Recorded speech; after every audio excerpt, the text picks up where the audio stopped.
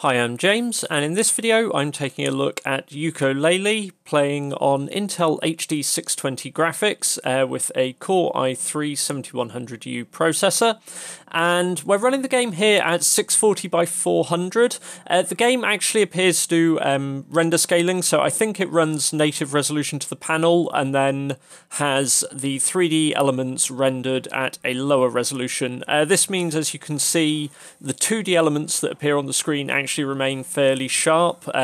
The panel I was playing this on was actually 1366 by 768, so it's going to be rendering the 2D elements at that resolution and then the game elements at 640 by 400. And when you think this is kind of inspired by the classic N64 titles like Banjo-Kazooie, actually running it at that lower res doesn't look too bad. It gives almost that kind of feel, albeit obviously with much higher textures and effects and all the rest. I've locked it to the half VSync frame rates, so 29, 30 frames per second, depending sort of on how things are rounded. And I found it was a pretty good experience on these settings. If you ran it at, say, 720p rendering resolution, then it was sort of worse frame rates. I did find some of the higher parts of this opening level, say climbing up here, if you look out over the scenery, you drop down to about 22 frames per second. But I didn't have any issues sort of playing through the areas that I was.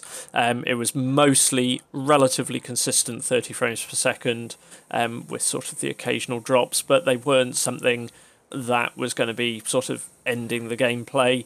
And again, if you're kind of used to the old N64 titles of this ilk, you'd experience some slowdown in those anyway.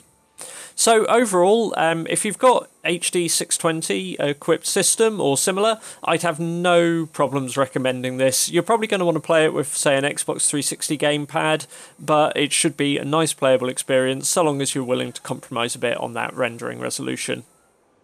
I hope you found this video useful. Do let me know what you'd like to see tested in the future, and subscribe if you'd like to see more videos as I post them. Thanks for watching.